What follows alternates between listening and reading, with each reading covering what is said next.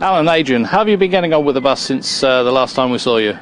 Well, the last time you saw us, we were up to our armpits in trying to get the bus working. It was looking pretty tatty, and all sorts of things needed doing.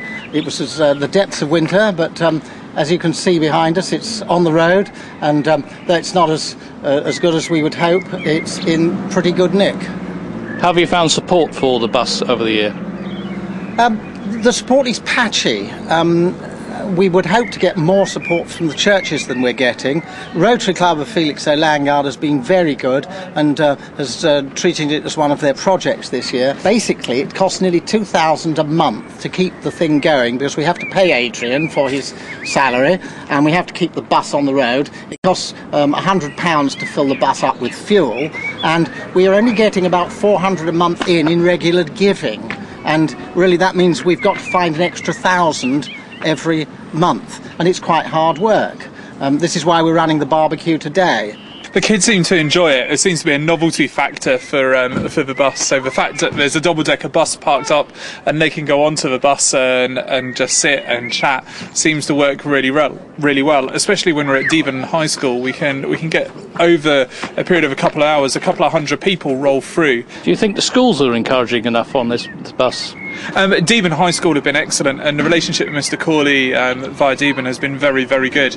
We've built up a very good relationship there via doing CUs and prayer cells and other meetings and lessons and assemblies, as well as taking the bus to Deben High School every single Friday directly after school for a couple of hours. Where do you think the bus is going to go from now? I don't mean literally, but improvements and further events.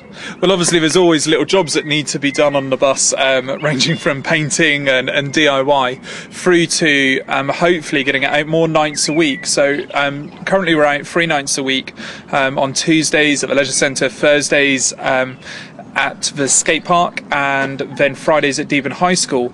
And the aim is the next step would be hopefully to get it in Trimley 1 night a week and possibly 1 other night a week around the town centre somewhere. So the aim is over the sort of coming year really to have it out another couple of nights a week. But in order for that to happen, as Alan was saying, it actually costs about £180 to fill the bus up with fuel. Then having someone to drive the bus and volunteers, so it requires more sort of financial input as well as volunteer input as well. More support, from whoever really, and helping us get this out there and being able to use it, because it's a great asset in which the young people seem to enjoy.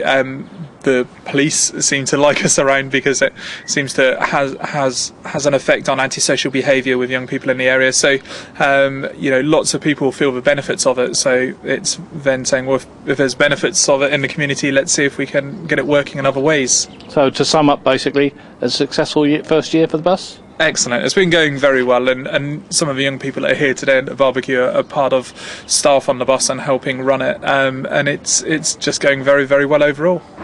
Alan, on behalf of the Rotary Club of Felixstowe Landguard, I have great pleasure in giving you this cheque to help towards the funding of the wonderful project that I think you're doing, and we will continue to support you through the year as we have done so far.